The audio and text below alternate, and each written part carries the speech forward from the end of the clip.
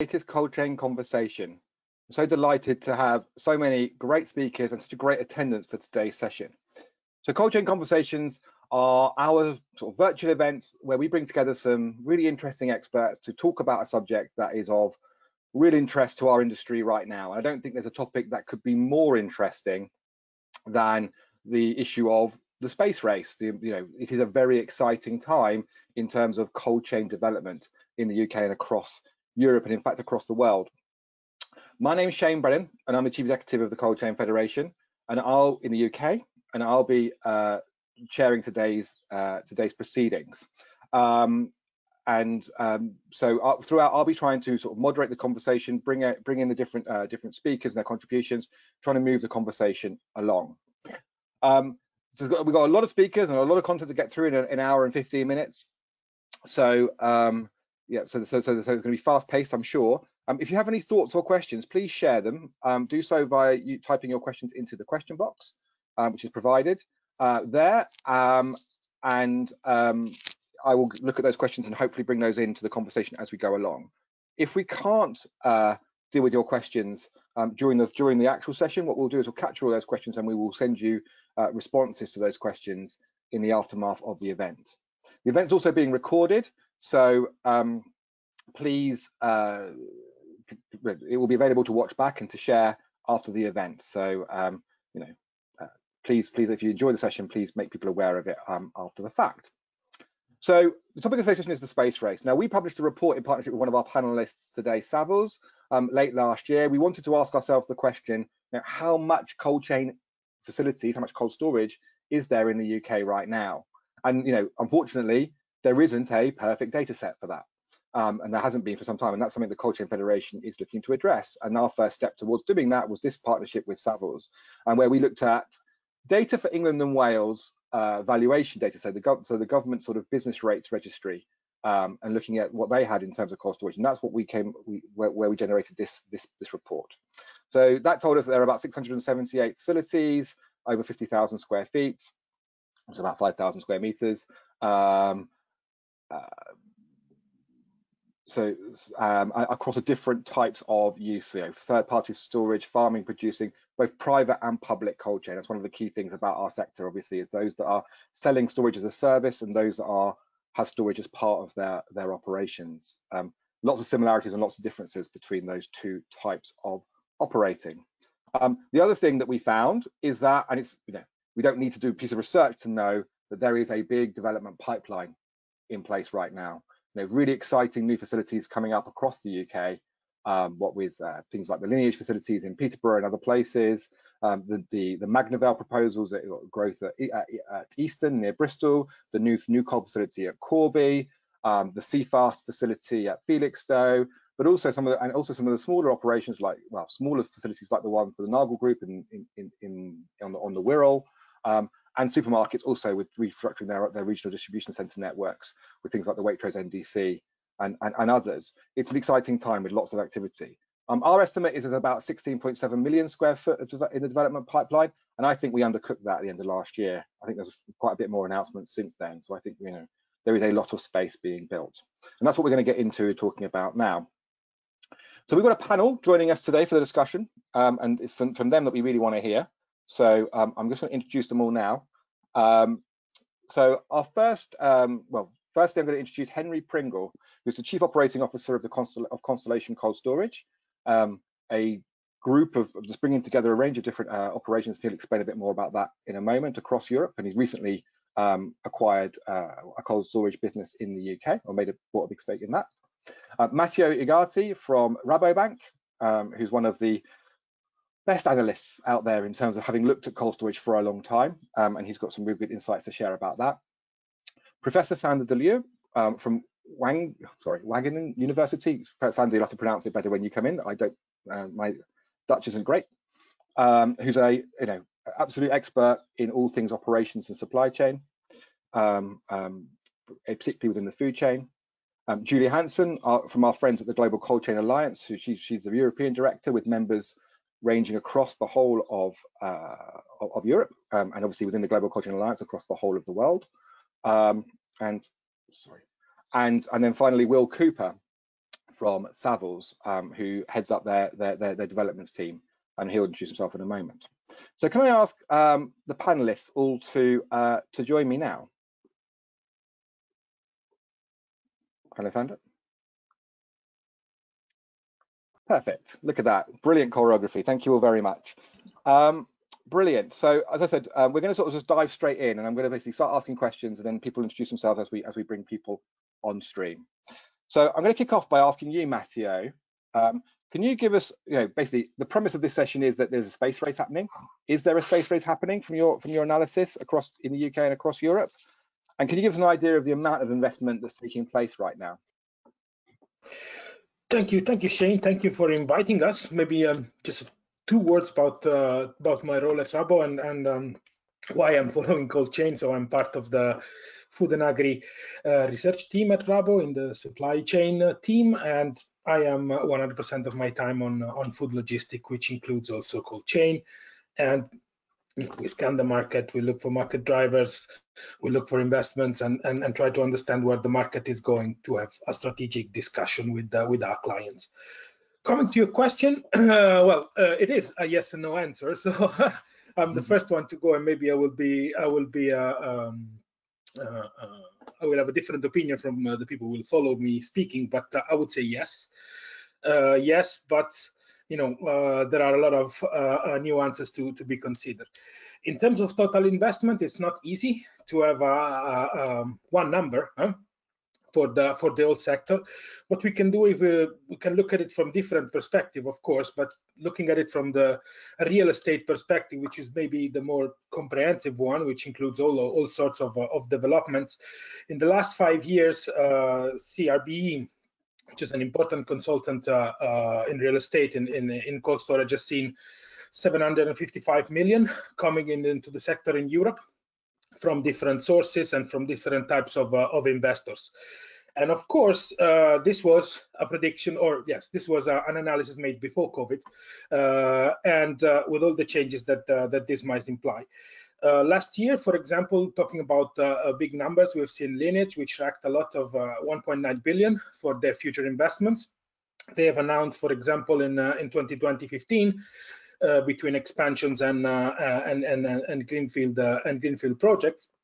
So indeed, there is a race for space, and this race for space is dictated by the fact that fresh and frozen products are consumption is increasing, both in the UK and in the European Union, but also if you look at the US, for example, and also in developing economies, if you want to have a little bit of a much broader scope. What are people investing in? The hot commodity now, if we want to define this, is high bay automated warehouses, which can speed up the throughput. We can allow to provide a wider range of services, high added value services. And this is maybe the most important point that I would like to highlight. We've been discussing recently with some of the technology providers in this space, and they've seen a lot of demand for this kind of warehouses. And let's say, looking at the figures for the last 5 years, I would say that we are looking at more or less the same amount for the period that is coming. Of course, it's not a final figure, but that's the level we're looking at. In terms of who's doing it, well, looking at the news, it seems that everybody is doing it in their own way. We have Constellation here in the panel, for example, that inside of it there is what could be defined as small or medium company, which is Stockable, which invested a lot in automated, really modern warehouses, but also, for example, the New Colds of this world. They made of modern automated high bay warehouse let's say the recognizing feat of their investment. In terms of where, we've seen a lot of developments close to logistic hubs like ports in Rotterdam and in other places in Spain, in Southern Europe, in Italy.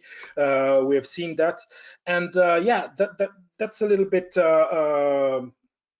on one side is this, on the other, of course, there is a demand for capacity close to big population area, or really dense population area.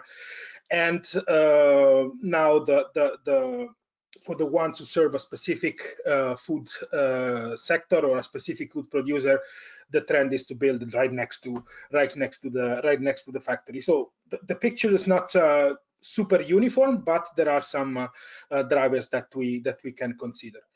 Thank you, Matteo. Should I? I'm going to bring in Julie, because that brings in, that's my question for you, Julie. Obviously, you have that sort of ability to, with members across the European Union. What's your view on what the drivers are of investment in space right now? Yes. Hello, everyone, and thanks for inviting us, Shane.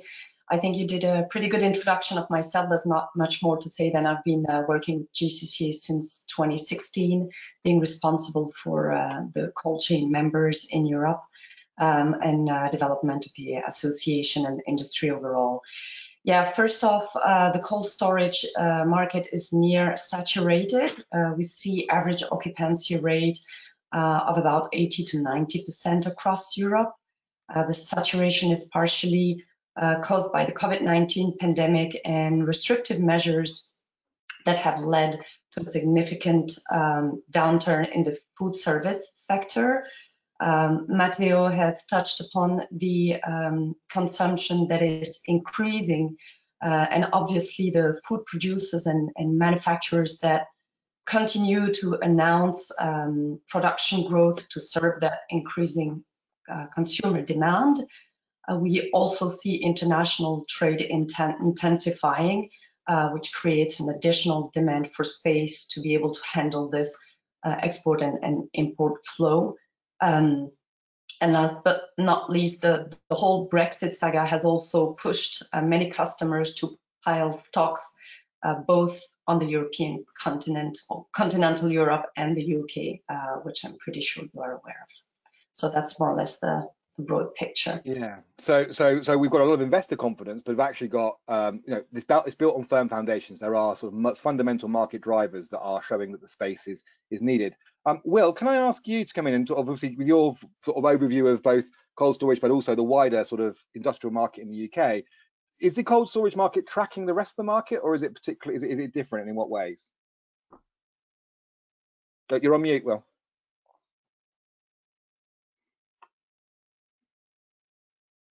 Sorry, how many times have you said that in the last 12 months?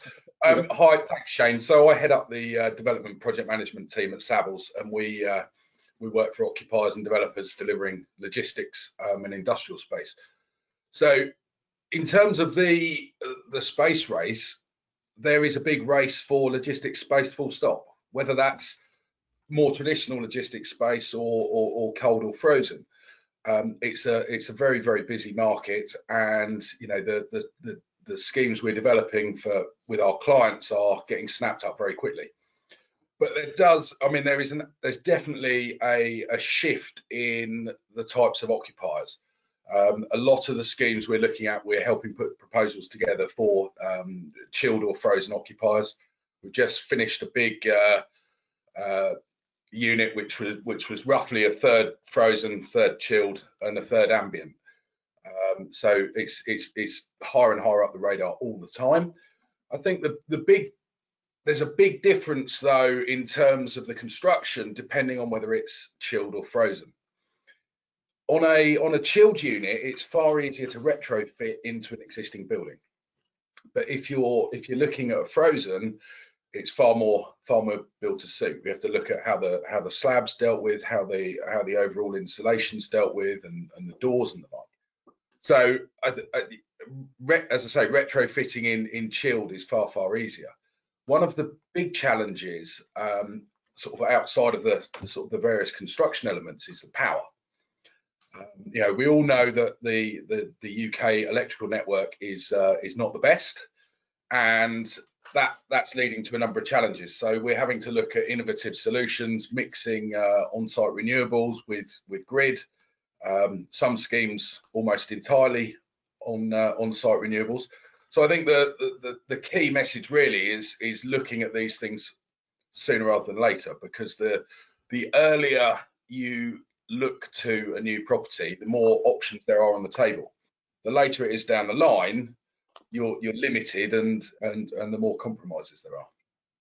Yeah, I think I want to unpack that a bit more in the discussion, Will. I think this issue of the difference between the chill logistics warehousing need and how that market is served versus the frozen market, and how those two are separate. I've had a question come through about that, so I'll come back to that. But I want to bring in Sander. Sander, thank you very much for joining us. Obviously, you're our expert in the operational side of things. Are there some sort of, in terms of the dynamics of how the supply chain operates and how people what businesses need from their supply chains, how's that impacting, do you think, or how's that changing? What are the implications for the types of buildings that are being constructed in the UK and across Europe? Thank you, Shane, and thanks for inviting me. My name is Sander de Leeuw, and I come from a place which is very difficult to pronounce for many people, except for Dutch people, which is Wageningen. So, and in Wageningen, we specifically focus on studying food supply chains. I'm heading up the operations research and logistics group, which amongst others works on cold chains and supply chains related to cold chains. So that's also the sort of this perspective that I would like to take, and not just look at the space, but rather look at what's going on in the further supply chain. And what you see is that in this cold chain supply chain, there's been a key challenge in finding sustainable alternatives to road transport, because that's been a dominant mode of transport, at least in Europe. You see, for example, there's been an interest in a cold chain rail network, Coolrail initiative, for example, but there's of course cross-modal handling, which is limiting such multimodal initiatives, and that I believe will also impact supply chain infrastructure in terms of location. So it's logical that, at least from a goods flow perspective, there's a lot of these new initiatives are for example, taking place in port locations, just as Rotterdam, for example, that Matteo also referred to.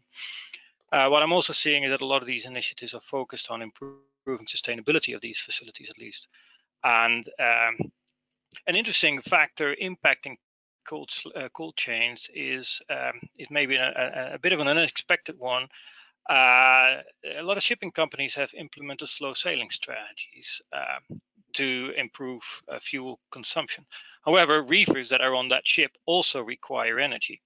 So reefers are on the way longer and therefore use more energy, so there's a trade-off.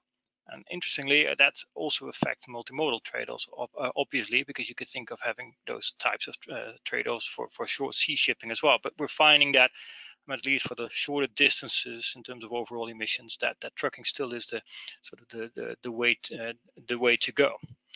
And I think another development that is interesting, at least to think of in terms of the supply chain infrastructure, is remote sensing technology equipped on reefers, which makes it possible to make or enable at least early decision making in terms of where and how to handle.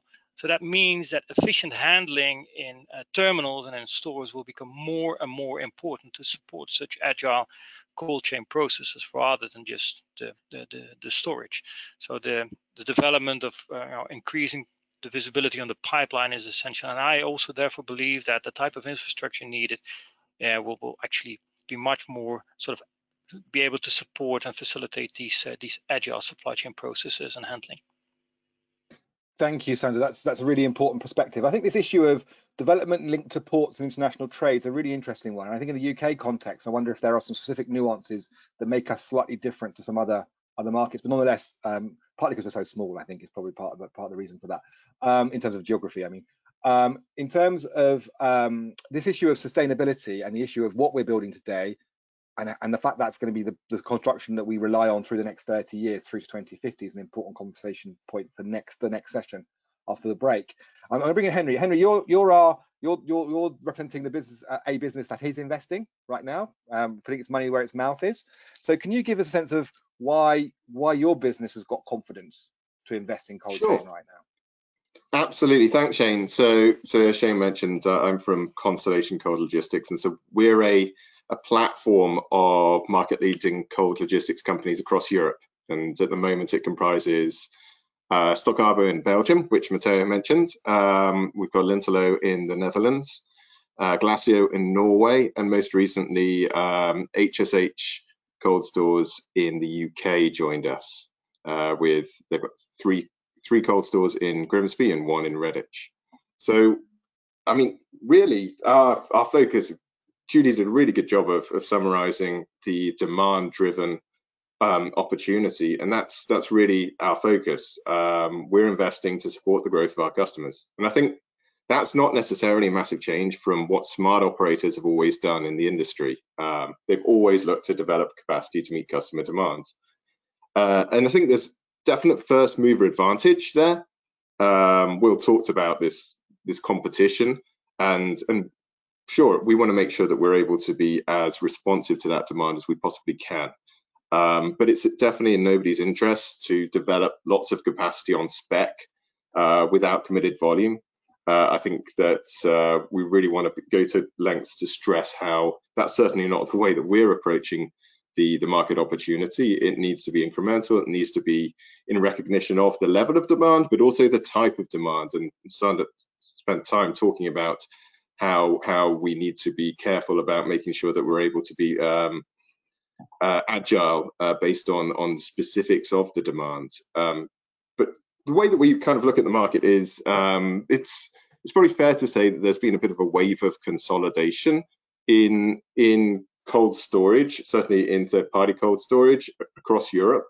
You could probably argue that it's maybe following 5 years behind what happened in the US. But I think we could probably say that while in the US, the model saw lots of large investors coming in, acquiring family-run and regional operators and incorporating them into a corporate structure. We see a potential alternative route in Europe, driven really by big differences in the business, and one of the biggest ones is on the customer side. In the US, you've got large companies who demand a standardized service across the whole of the North American continent often. In Europe, we have lots of national supply chains that diminish that need for standardization.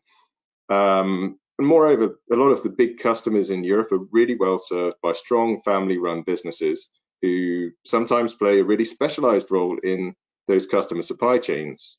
And so our approach is really to support that interdependence, ensure that these strong family-run businesses have access to capital to grow, support their entrepreneurial drive, encourage the next generation to come on, and build those cross-country networks, but really more of the same, being strong and close to the customer.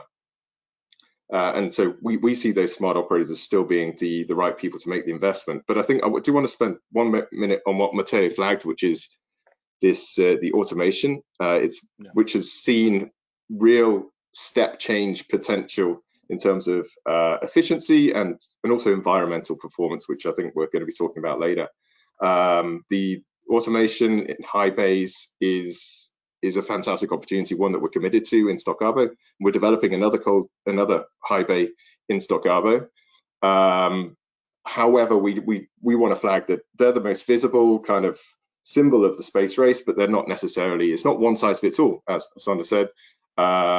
We see that it's not always the best fit. If you've got kind of high touch supply chains, lots of value added services, if you've got slow turners, if you've got irregular pallets, sometimes you need to go down another path. And so there is a continued need for conventional cold storage.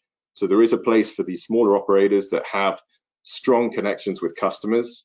We kind of a bit of an exclusive, not announced it in the market yet, but we're developing a new conventional cold store through HSH in Grimsby. And that's really on the back of strong demand from our local customer base in the Humber region. They want storage there, but it needs to be flexible based on the business profile there. It made sense for us. It's a better fit for us to go conventional. So in summary, kind of investment needs to be prudent, and that's really our approach.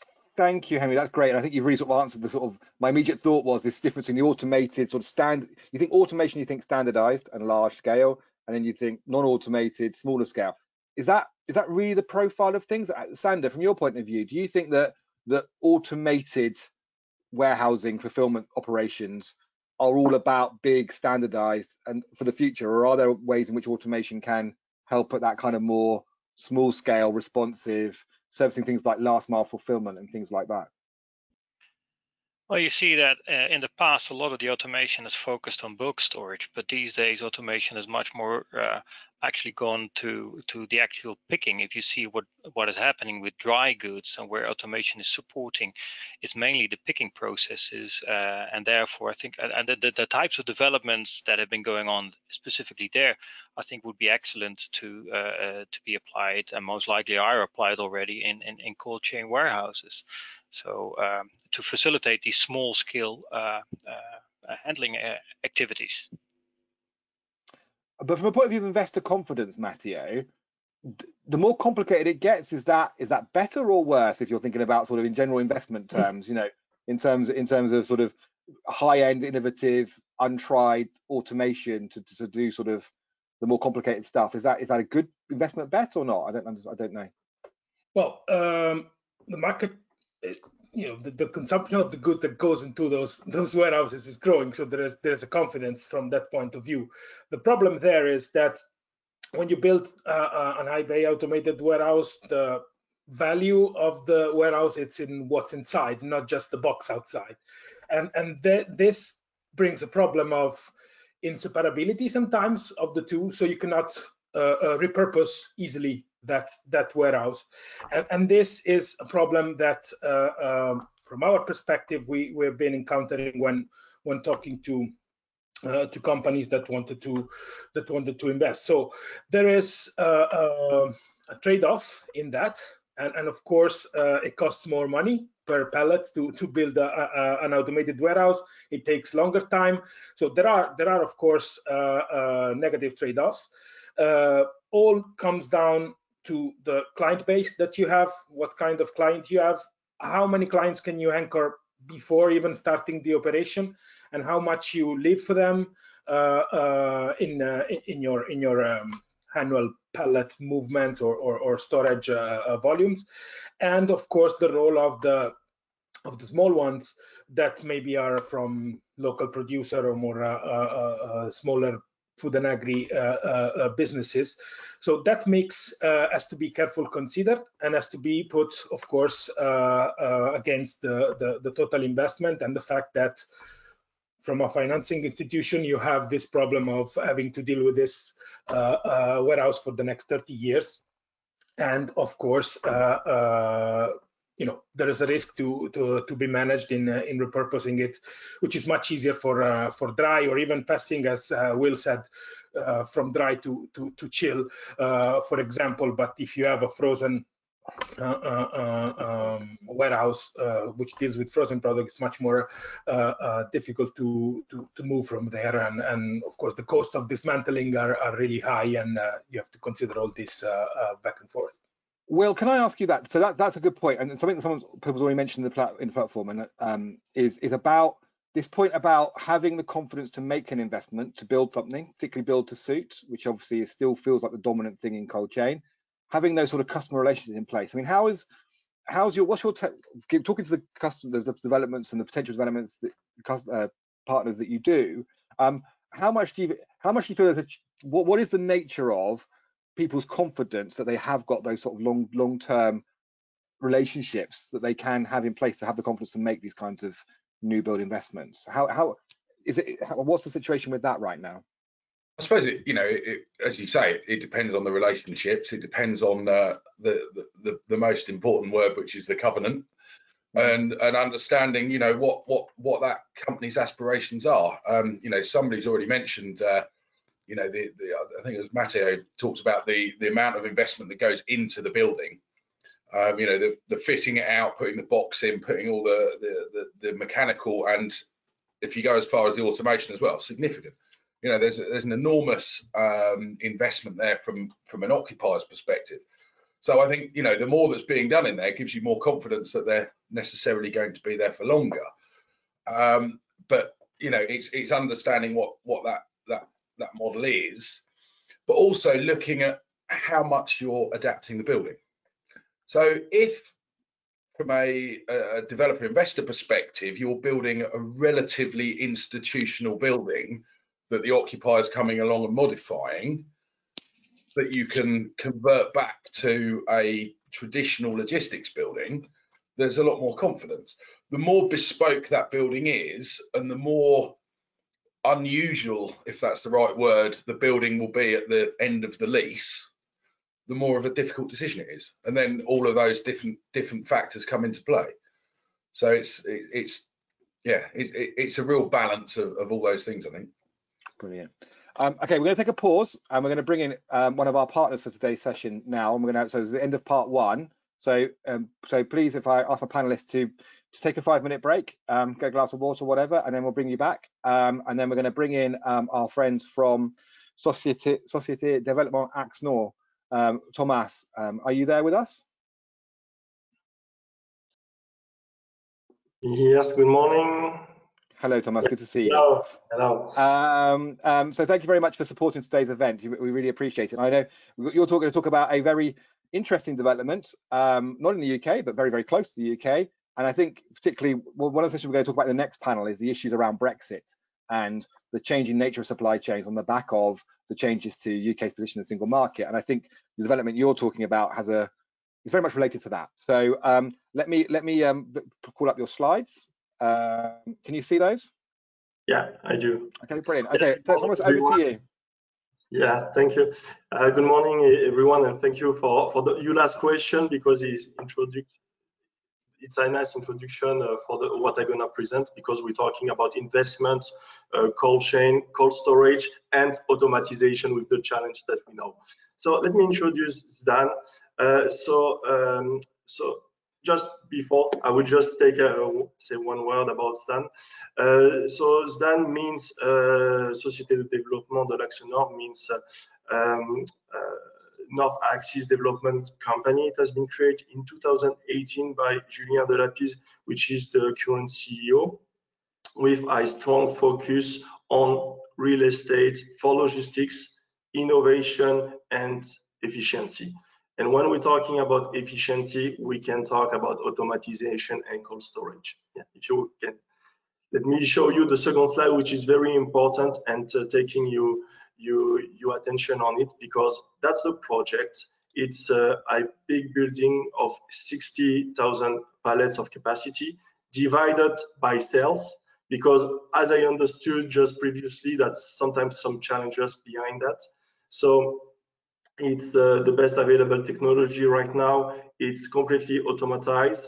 The permit and the financing are already validated, but we decide not to develop the warehouse in gray or white, because we want to adapt everything inside for the customers. Because as we know, the operation is the key point, and on top of that, nothing is standardized, especially in this area.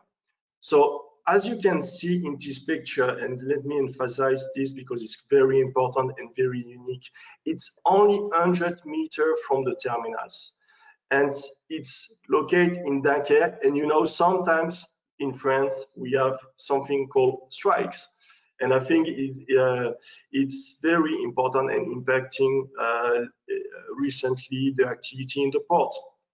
But during the last 30 years, no strike happened in Dunkerque, because it's a strong social union agreement between the current union and the port authorities. So that's when we get the black days for the French port, Dunkerque was able to attract more volumes based on that.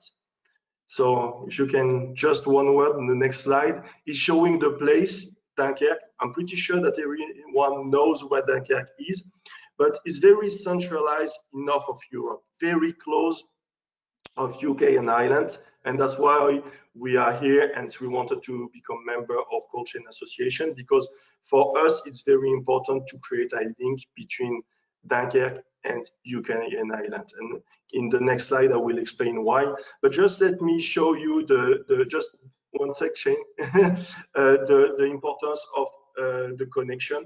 So Dunkerque got very strong network in terms of highways, strong network in terms of barge and rail connections. Is very located, is the perfect place for a European distribution center in Europe. Here we go, the next slide, and the reason why we are here. Dunkerque is can impact really the BI Brexit solution for all the English and Irish industrials, because Dunkerque put everything in place to streamline the process for customs with our digital customs portal. Dunkerque is the third European port for TC, so that's creating fluidity and flows process, and on top of that, we're having sanitary and phytosanitary controls. But look just one sec the map, because it's just amazing. On a daily basis, we're having plenty of different connections, and all the different dots and lane are the daily connection from Dunkerque to UK and Ireland. So we can provide a certain reactivity in terms of pre and post carriage. That's why hopefully Dunkerque can be a European DC solution for you guys.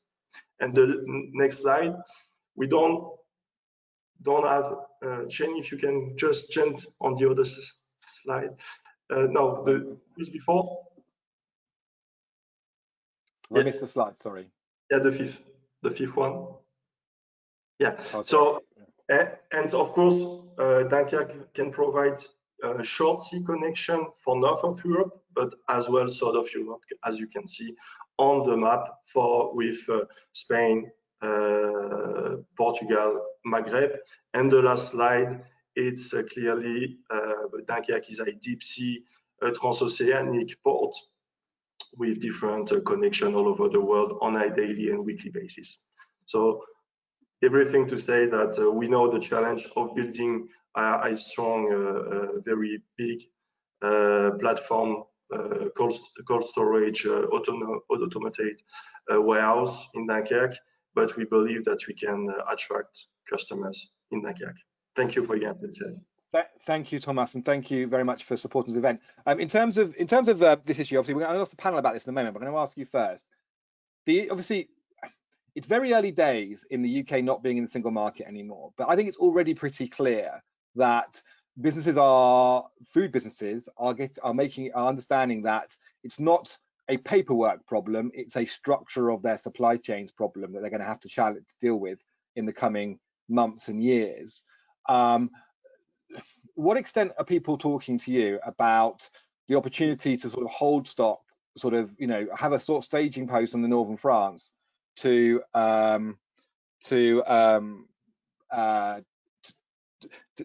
be able to service the UK market or the Irish market? Or, I mean, is there a sense yet of where the main priority or main opportunity is for an operator at that location? Yeah, you know, that's a great question. Thank you, Shane. That's quite important to say that it's, again, an innovative approach. And when we starting a conversation with people in the food and beverage, FMCGs, they are a little bit astonished about why we are offering Dunkerque. But if we're seeing the partnership created by DFDS and the connection from Dunkerque to Roselaare on a daily basis, we're having so many volumes on a daily basis. We're counting 300 to 500 trucks just crossing Dunkerque to going to Roselaare, and just showing just the international flows that we're having.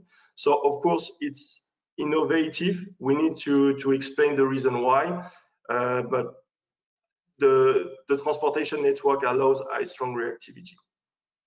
Brilliant, Thomas. Thank you very much. So hopefully everyone's got a sense of the opportunity that there is available. The contact details for Thomas and Maxime are available there on the slide. Obviously, we can also introduce you if you would like that. We're also planning to do a more bespoke session about this development with Estan in coming weeks, and we'll advertise that to you all. So Thomas, thank you very much for now, and we will bring our panel back in, if that's okay. Hello everyone. Thank you very much. Thank you for coming back. There we go. Brilliant. I'm going to carry on. I'm going to dive straight in and carry on from that sort of theme, which is this issue of the Brexit effect. And maybe Julie, sorry to jump. I'm conscious that you're next in terms of the person I need to speak to. Can you have any thoughts on whether you're seeing yet, from the conversations you're having with members across Europe, about what the Brexit effect might be in terms of the interactions between the logistics market and cold chain infrastructure, and the UK? Yeah, I've heard mostly that at the time Brexit was implemented, it created a lot of hiccups and bottlenecks, but it seems to be going away slowly. However, paperwork and sanitary checks are still, kind of challenging in terms of quantity, handling the volume of trade flows. So yeah, and then some customers are looking for different supply chain models or structure, or redesigning their strategy for their products. So I think it's a bit early yet to say, the real impact of Brexit, but definitely in the first steps, it's been an administrative burden for many. And I heard also from some of our members in Ireland and Northern Ireland that it's creating some kind of issues which you are probably much more aware than me. Yeah, it's dominated my life for the last year and a half. But Henry, from your point of view, obviously from the point of view of your sort of investment strategies and the like, has Brexit been a course correction, or has it been not registered? What sort of been the sort of impact of the last few months on how you've seen the plans that you've outlined for the business? I mean, for us, sometimes it's exactly as Julie said. I think that there's been a degree of Brexit stockpiling that is dissipating somewhat, but it's sometimes a little bit difficult to unpick the impact of COVID-19 with Brexit. We still see quite a high stock holding from our customers, and part of it could be this continued need to hold stock closer to point of consumption as opposed to adopting just-in-time supply chains from Europe, and part of it could just be simply a lot of this food service still not moving as rapidly as it used to. I think for us, our focus in the UK is predominantly for UK consumption, and so it's not so much of an impact. However, we do see some opportunity actually. Sander suggested that short sea is not yet the solution in Europe, but we see some potential there as people look to take some trucks off the road and reduce their dependence on the Dover-Calais corridor, and there could potentially be short sea opportunities through ports such as Immingham, which suit our network.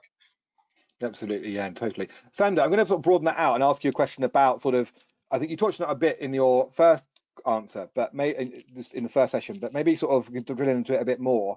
Can you talk a bit about whenever we talk about warehousing development, we also talk about the Amazon effect, and we talk about online delivery and online fulfillment as the kind of main driver of the changing nature of the warehousing we need.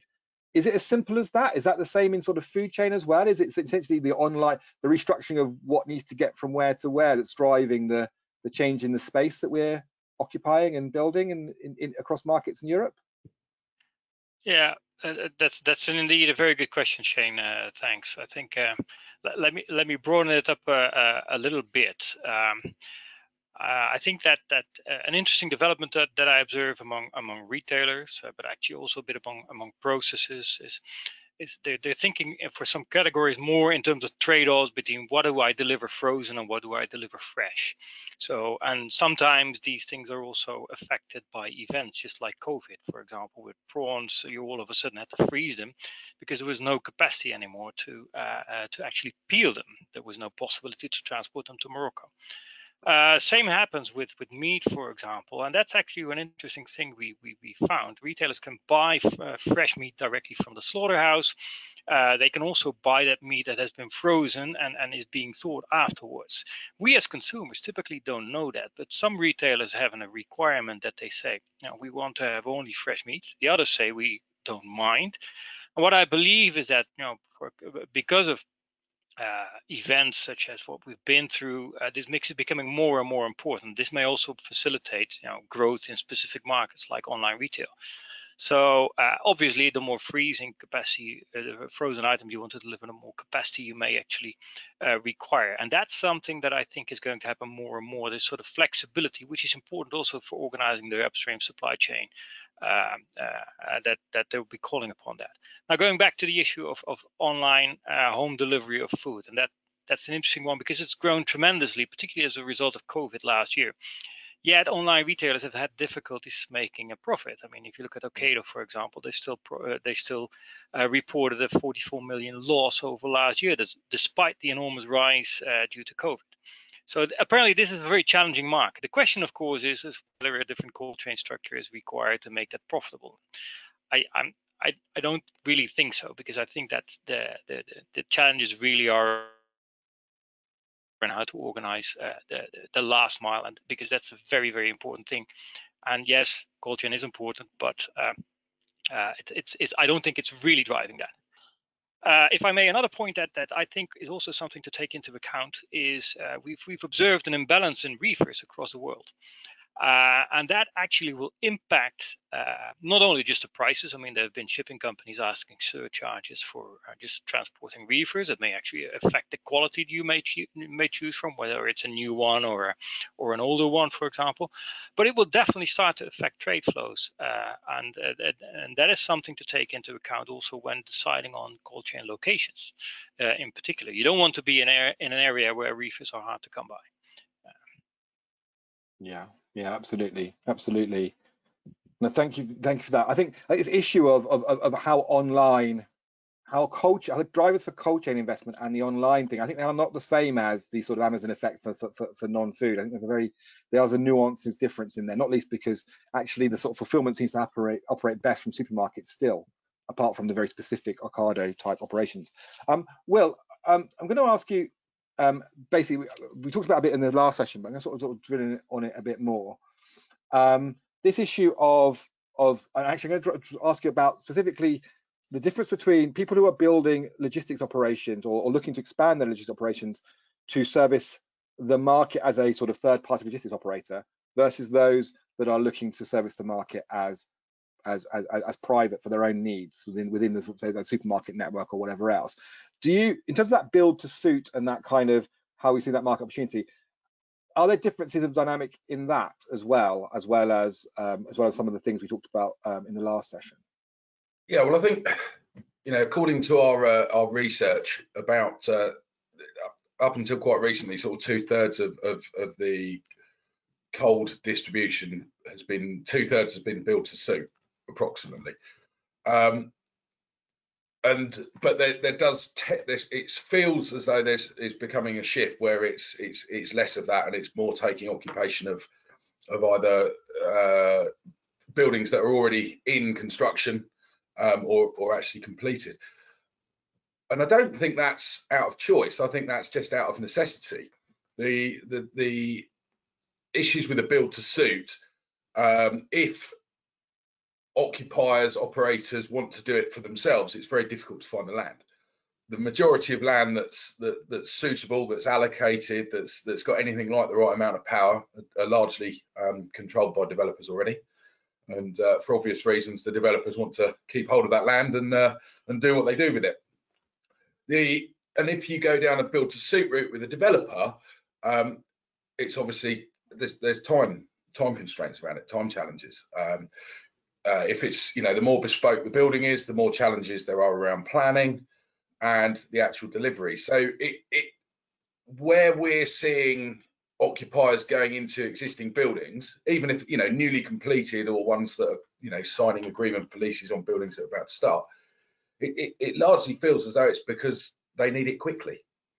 And if you need to be occupying the building within probably 18 to 24 months, then doing a very bespoke build to suit is you're going to be right up against it in terms of timing.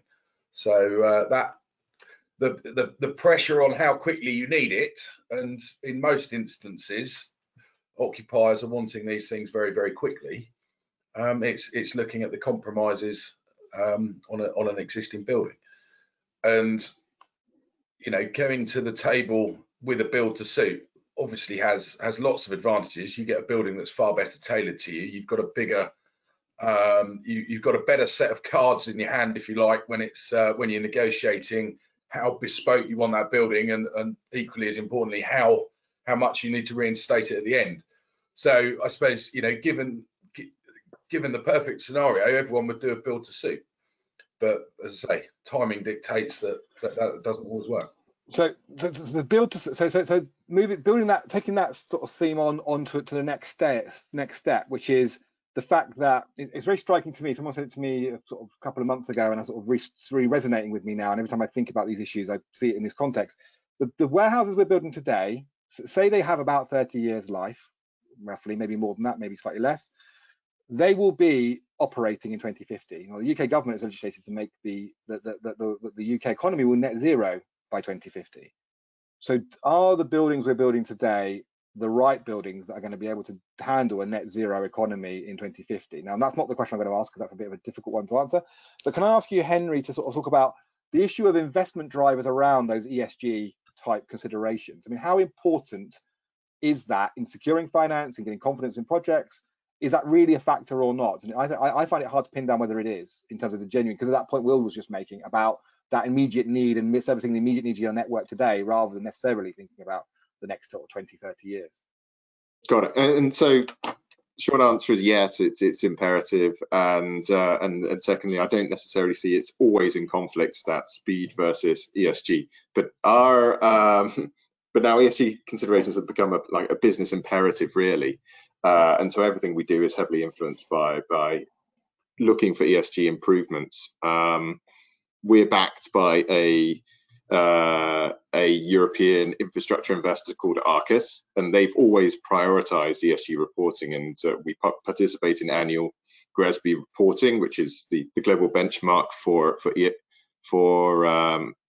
real assets, and it's kind of at the heart of everything we do. And so we've invested enormously in solar, for example. That's on all of our roofs in Belgium, the Netherlands, and the UK. We only use 100% renewable energy in Norway. The new store that we're building in Grimsby, for example, will be BREEAM certified, as is some of our buildings in the Netherlands. And we're always looking for enhancements. And so while we have to put up the shell today, looking forward to 30 years in our crystal ball, we can't necessarily tell what we'll need to do, but we can constantly improve. And so with our existing infrastructure, we're always looking for improvements in lighting, in doors, in insulation, anything we can do to be more efficient with energy consumption, while at the same time looking for generation opportunities.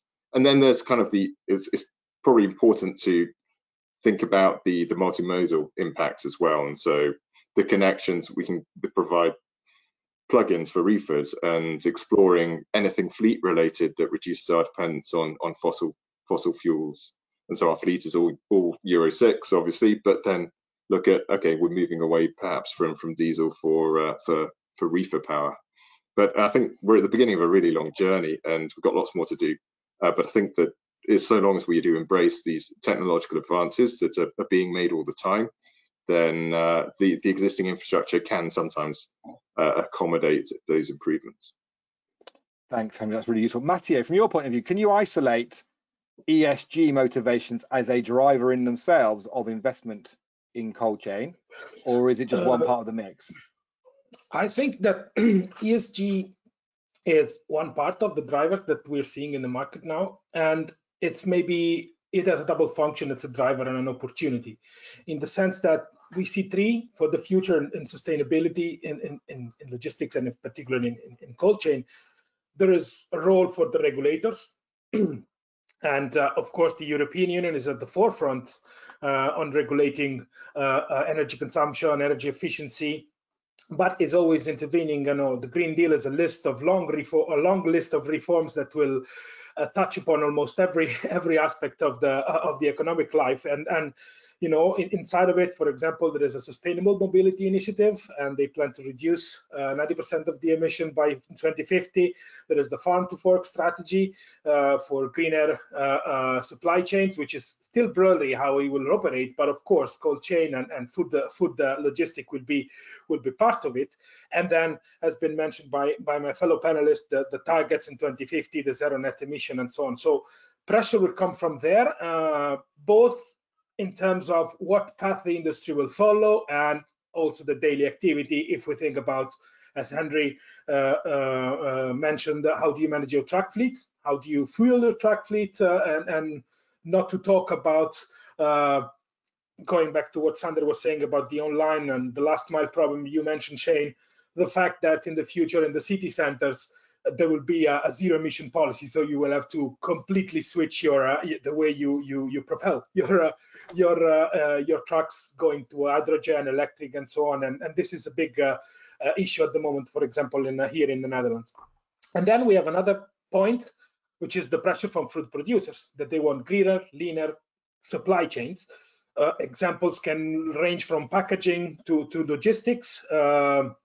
What Nestlé is doing, what Unilever is doing, but also, let's say, of a smaller caliber in terms of volume. Avico in the potato business is trying to operate on that. Everybody's looking now that their sourcing is taken care of somehow through their farms and their cow breeders and their pork breeders. They now look at the rest of the supply chain, and this will be a factor.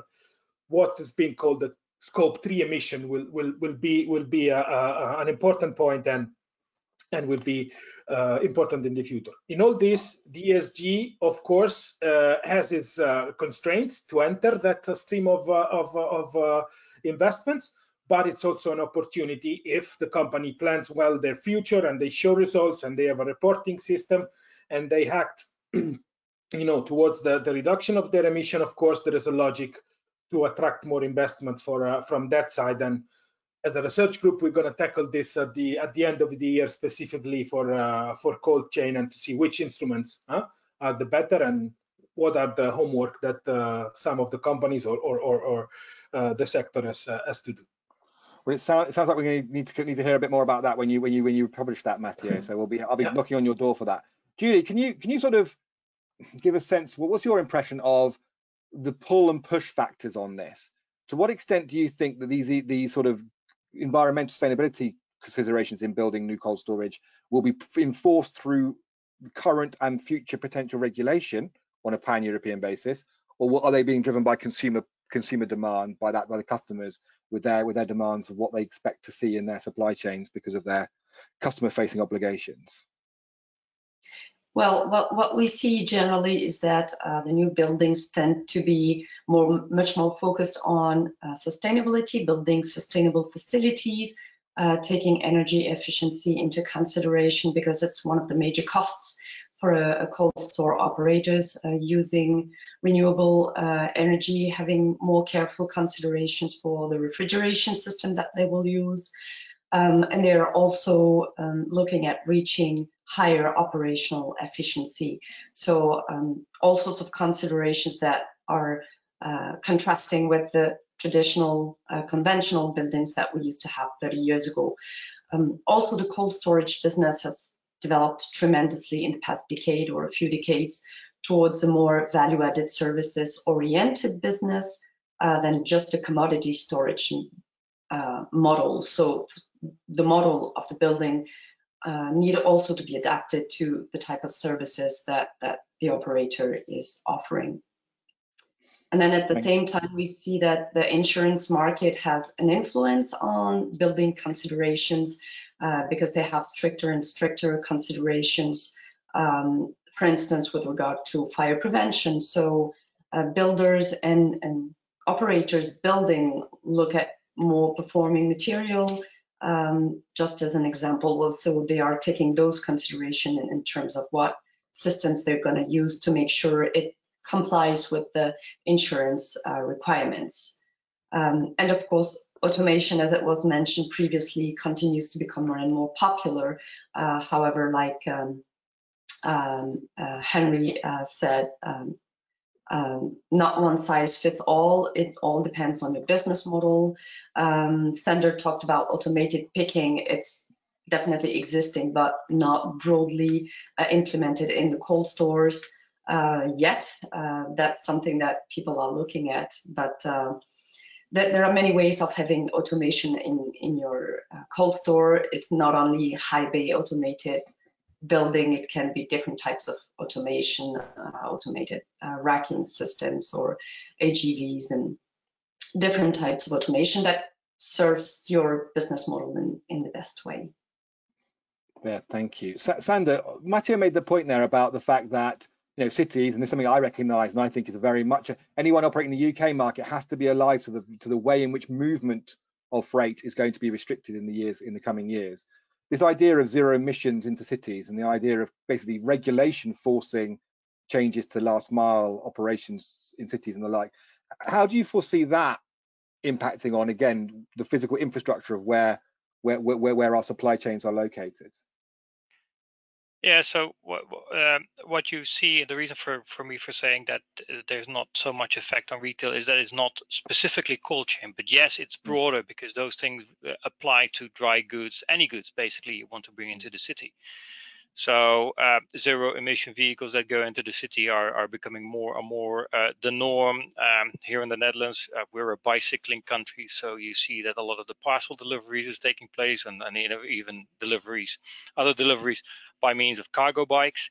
So you see indeed that other means of transport are being required, and I would say it's particularly the regulatory push that does affect these changes, because consumers don't require them, retailers are not, well, they would not be, or any stores in the city would not be requiring them either. It's a regulatory push that leads to these. So that's something that governments are absolutely thinking about very carefully. That also means that most likely around the cities you will need to have some form of a hub from which you will then transport into the city. Or that might even be slower transports that go to the side of the city, a big truck, from where you have smaller, maybe electrical vehicles that make short milk type of routes into the city for their local deliveries. So that is what companies are actually, and here in the city where I live, you already see that happening. It's in Utrecht where you see these small electrical vehicles already for deliveries to the stores. So yes, absolutely, regulatory push is key. Yeah, that frame. I think I fully sort of agree with that. I've got a really good question here, which feels like a massive topic that unfortunately I don't think we can spend a lot of time on, which is the. But I might ask you just quickly, Matteo, for a couple of words on it. And I've noticed this as well. There are clearly the issue of whether you're insourcing or outsourcing your supply chain. If you're in a retail operation or whatever, a big retail operation, the extent to which you want to take control and own your supply chain, your warehousing and your vehicles and the like, or you're looking to work with a long-term 3PL partner. And I've noticed that someone like an XPO, big members of the Cold Chain Federation, have developed a number of new contracts recently with some of the big retailers to provide sort of wholly integrated services for retailers. I mean, how much of that is how much is that a permanent feature, do you think, of investment trends for the future? I think we have to make a division in the sense that the food supply chain is divided in two parts, if you want.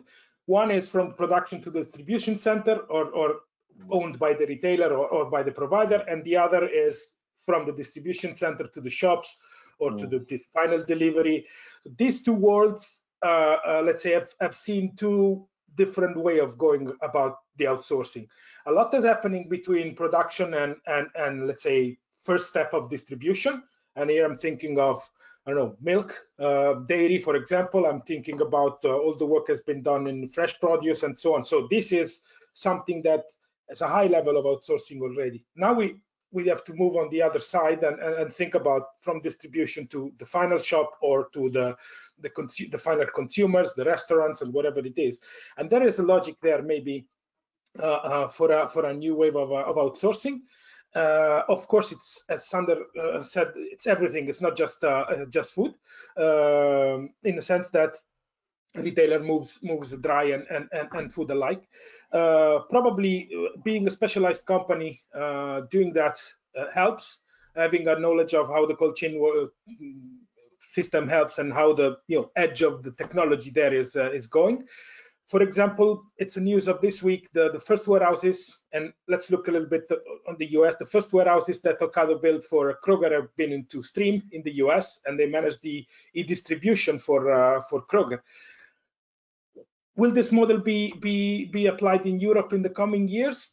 I don't know, in the sense at this point, the retailers have a firm hand on their e-distribution because they basically have a network of hidden warehouses or dark warehouses in the cities, and they just can connect it with the trucks. So the situation is completely different from the US. But I think that if e-commerce grows, e-grocery grows as much as in the US, there will be a problem, as we have seen in other parts of the food supply chain, of having to have a business that is, the core business, not selling stuff, but it's moving stuff, and that might sparkle a little bit of outsourcing in the coming years.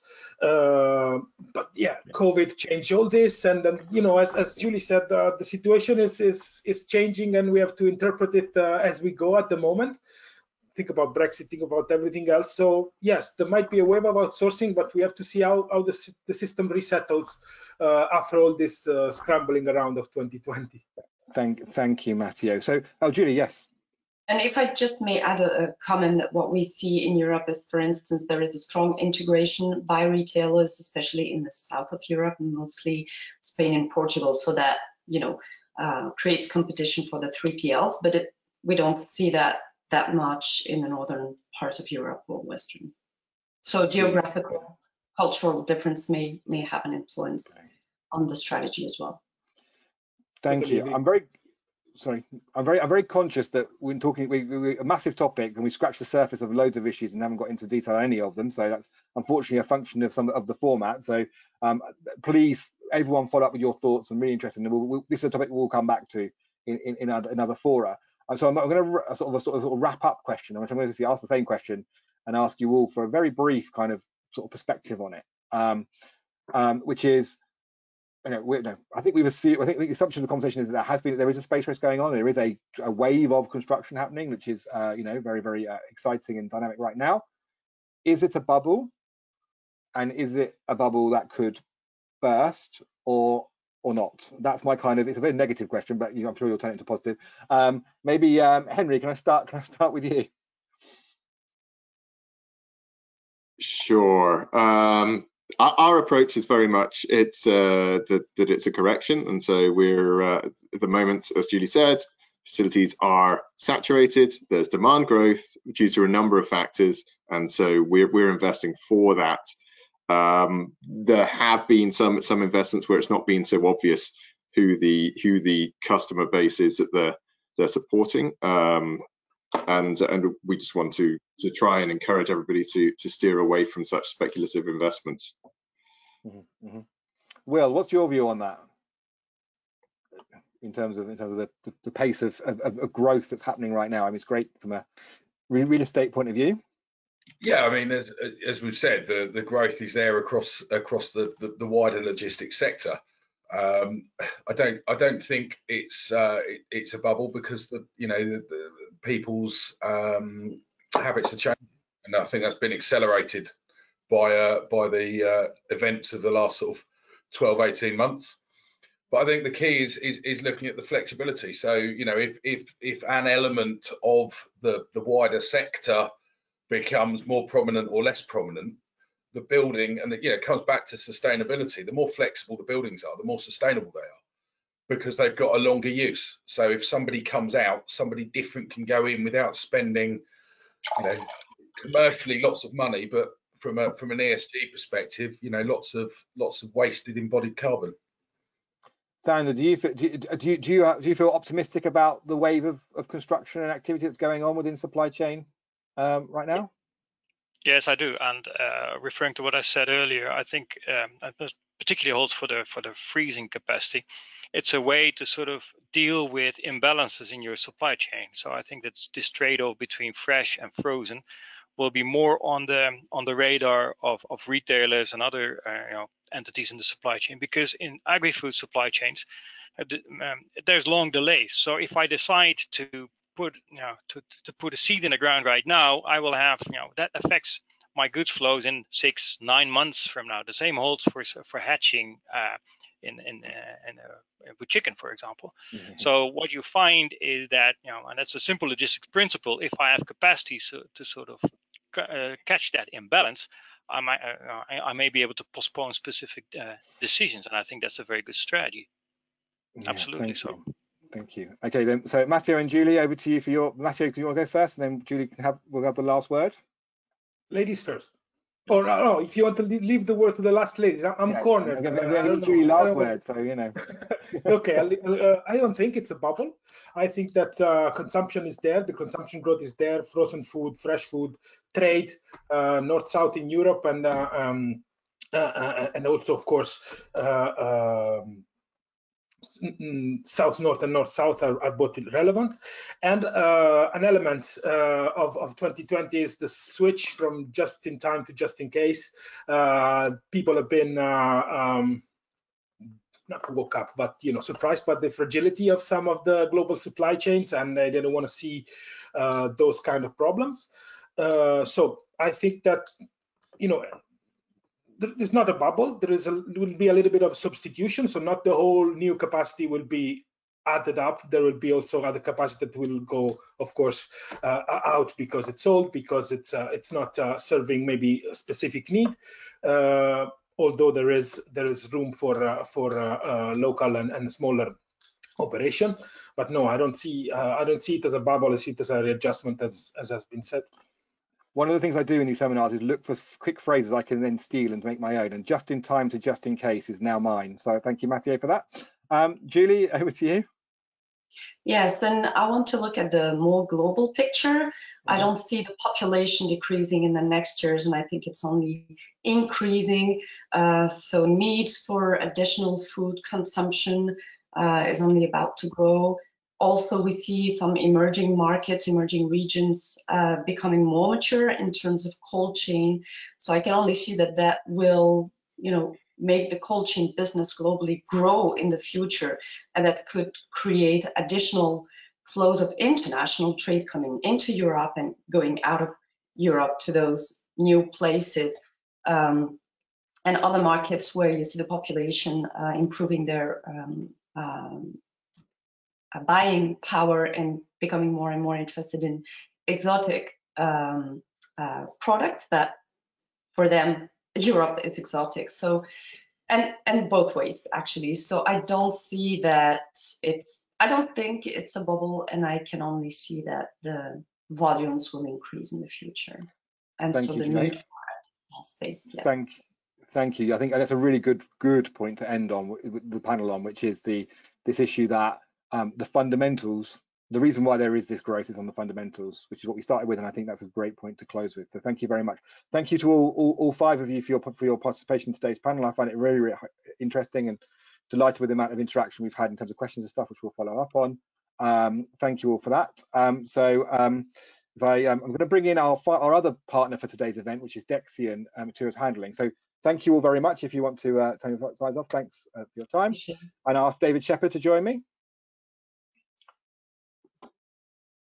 Hello, David. Thank you very hi, David. So you've been patiently watching and listening for all of that. So I'm going to give you thank you very much to you for helping us lay on this event today. What's your sort of thoughts on? Can you tell us a bit about Dexian, and then also what your thoughts are on what you've heard and how that impacts on the material handling opportunities? A very interesting hour and a bit, really. So thank you for that. Not as a sales exercise, Dexian have been involved in materials handling world since 1946, I think was the first product. So if it comes in a box, if it comes on a pallet, we've probably stored it somewhere around the world at some time. And yes, the world is changing, really, and I think it's a really, really interesting last hour.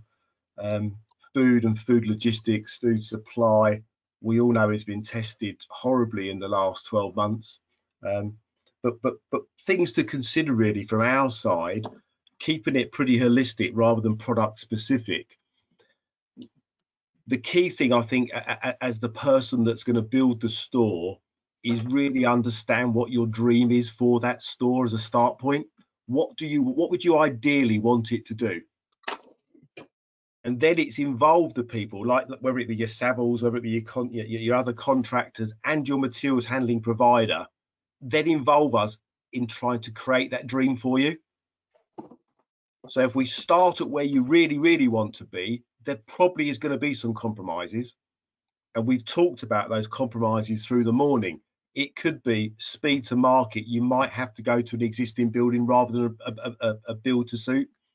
You might have to go to a building that's slightly too big, slightly too small. You may not want to get the investment for a fully automated, lights out, you know, conveyor in, conveyor out system. You may not have the confidence or the contracts in place, but start with a dream, get your partners involved in the process. Yeah. And that's you know, in the end, this industry revolves around pallets, doesn't it? Things turn up in containers, on lorries, out of factories, in warehouses. We might take them off the pallets inside it. We might stack them all outside and rebox, rebrand, repick, break down to grid, all of those lovely things. But this is all about pallets in, pallets out, goods in, goods out, and what we do with it to give us the agility and give us the efficiencies that we all need with all the drivers for the market. We can help with that. You know, luckily, we have 4 days, 5, 6 days a week. That's all we do. Yeah. So we see lots of solutions, lots of ideas, lots of different market sectors. Come and pick our brains. So that's what I say. Really get us involved. Pick our brains and see at the early stage. At the early stage. One of the crucial things, because what you're describing sounds a lot like how my wife and I discuss home decorating. We start with the dream and then we work our way back from there. But you know, that totally makes sense. And I think that point about, you know, it's really exciting. You know, we've got a lot of growth happening, lots of new developments, a really great time to be involved in cold chain. And I think what we came from the panel was there's a space in it for everybody, from the biggest right down to the small operators. But the crucial thing is making sure you're clear on what you want to achieve, and make sure you're putting in place the tools and the equipment and the facility that will do that job. Silly things like column positions in the building. Well, guess what? Most pallets are 1200 by 11 or 1200 by 800 or 1200 by 800. Yeah, there are common sizes that we all work to. The amount of times you see a building and guess what? The column is where the gangway needs to be, the transfer aisle, you know, etc. Let's look at a building that we can compartmentalize to give that flexibility we talked about. You know, let's have a bit of chill, let's have a bit of frozen, let's have a bit of ambient. If we can turn chambers on and off, then it gives the business that future proofing. We can start with very simple systems. We can build in expansion and automation. You don't have to go automation on day one. But again, it's that involvement, and that's what we like. We like to be involved from the beginning if possible. We'll help you design your solution. Brilliant, David. Thank you very much. Thanks very much for supporting today, and thank you for those final thoughts. We will come back to this. You know, Dexion are a member of the Cold Chain Federation, and we will be talking more in coming months and years about these sorts of specific issues around the opportunities and the exciting innovations around materials handling. And we're delighted to have you on board as a partner to do that. So thank you very much, David. Thank you. So I'm just wrapping it. Sorry, David. Okay, thank you very much. Thank you all. So right, I'm conscious that we've gone over our hour and 15. So just very quickly. There's more to come. The next cold chain conversation is about feeding the city, which is one of the topics we touched on very briefly today. I'm going to talk about that on June. So please sort of put that in your diary, 9th of June, a session like this, talking about those big challenges around future movements around our urban centres and how the cold chain needs to adapt to meet that. But we've got really great stuff coming on before that. We're going to be talking to Estan in more detail about their Dunkirk development in the coming days. Look out for a date for that. And the most immediate big thing is our Climate Change Week in May, so in a couple of weeks' time, which is we're really looking at those big issues around the future policy on climate change issues and what that actually means, those global ambitions mean for UK cold chain. Thank you all very much for your time as ever. I'm delighted by the amount of people that took part in today's session. You know, I'm glad that we're sort of finding topics that people are finding interesting. If you've got any thoughts or ideas on things we should be talking about, please get in touch. And if not, please enjoy the rest of your week, enjoy the sunshine, and see you again soon. Thank you all very much.